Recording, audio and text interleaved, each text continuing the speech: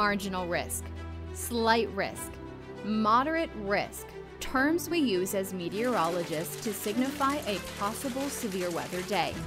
These forecasts come from the Storm Prediction Center located in Norman, Oklahoma.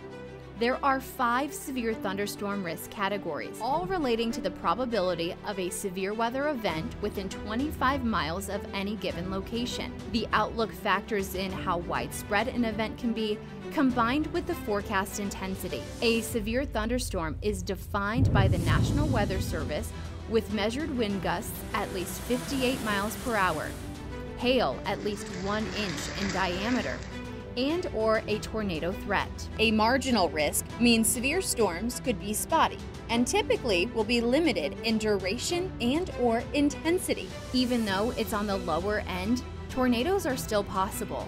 Dangerous lightning and wind gusts can accompany these storms. A slight risk means storms can be more scattered, with the possibility of being short-lived and at times intense.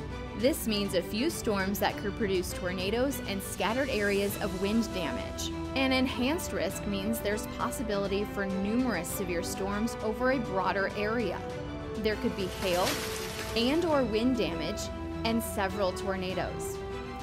A moderate risk means severe thunderstorms will be more widespread within the area, longer-lived, and even more intense than the first 3 categories. This category is not as common as the first 3, but indicates a potential for strong tornadoes and more extensive wind damage. Then, there's the 5th category, a high risk. Storms are expected to be detrimental and on a larger scale. We typically see stronger tornadoes and long-lived damaging wind on these days. Just remember, severe storms can happen anywhere, any time of day. That's why it's important to always stay with WeatherNation for the latest.